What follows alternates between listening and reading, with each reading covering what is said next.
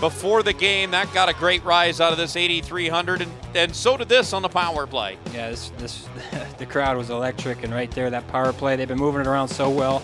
Hirschfeld gets the guys rolling here early in the first. Now, although this was called too many men on the ice for some odd reason, yeah, you know, I mean, we had to agree with Dan Watson there. Still can't figure out how that was a penalty anywhere.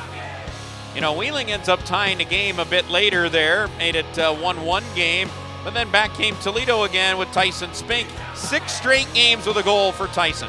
Yeah, well, he found himself in a nice area, kind of similar to Hirschfeld, find the middle in the slot there and wide open and tucked it in.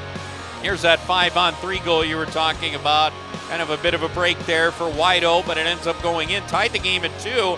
And then this was that miscommunication. Very rare play here for Toledo just to have this kind of miscommunication. Yeah, you don't see that often here with this team, and that's a good thing because sometimes that happens. Wheeling gets a goal and they go up 3-2.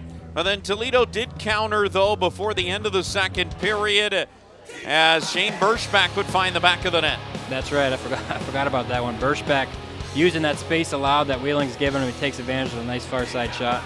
Yes, he certainly did. Third period, that might have been the more physical of all the periods here tonight. We saw some great hits all around it. Alden Hirschfeld, the captain, kind of leading the way. Yeah, it started from a hit there in the defensive zone that carried over to in front of the bench, and they took a penalty off him. Let's go into overtime. A.J. Jenks was close. Then we saw that big hit, and then Wheeling very close as well. Nick Sorkin, though, in the crease as that puck goes in the back of the net. Yeah, I mean, right there, perfect shot. That's in the crease. Was there interference? Maybe a little bit, but regardless, he's in the crease, and that's a call. Yep, call. And the overhead view gives you a great view of it that he was in the crease there. And then Bo Schmitz takes the pass. He finds the back of the net. Shane Burschback giving it to him. How about Burschback tonight? Goal and 2 assists. Pretty solid game by Burschback. And what a great ending for Bo Schmitz.